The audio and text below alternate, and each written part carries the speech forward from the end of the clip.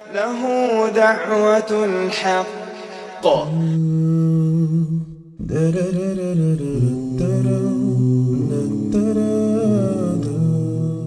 With the NBA season only just beginning, we take a look at three of NBA's most famous Muslim players, Mahmoud Abdul-Rauf. He first became curious in Islam after his college basketball coach gave him the autobiography of Malcolm X. During his rookie year with the NBA, he started reading the Quran and soon after converted to Islam. In 1996, he was suspended for refusing to stand for the national anthem. You can't be for God and be for oppression. After negotiating with the NBA, he agreed to return. However, this time, he chose to recite a prayer during the anthem instead. This decision nevertheless eventually led to him being sidelined at the peak of his career and lost him millions of dollars he would have otherwise made.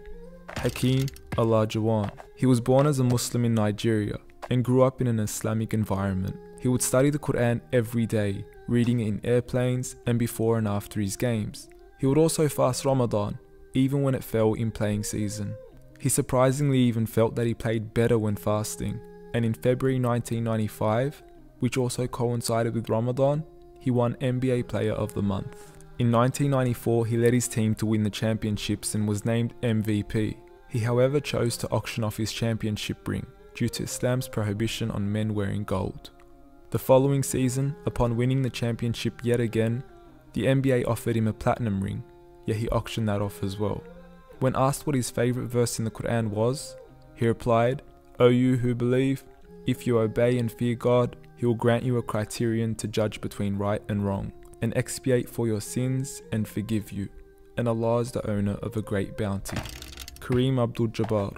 He converted to Islam after also being inspired by the autobiography of Malcolm X while in college. He also changed his name from Lou Alcindor to Kareem Abdul-Jabbar in 1971 as a symbol of his newfound identity. By going public with his conversion, he believed that he was adding his voice to the civil rights movement to denounce slavery and the religious institutions that supported it. Despite this, he states that he was drawn to the spiritually fulfilling personal aspects of Islam rather than the political.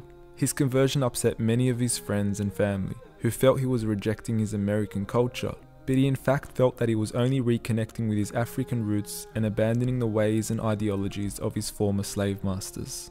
In 1972, he travelled to both Libya and Saudi Arabia to study Arabic and learn the Quran for himself.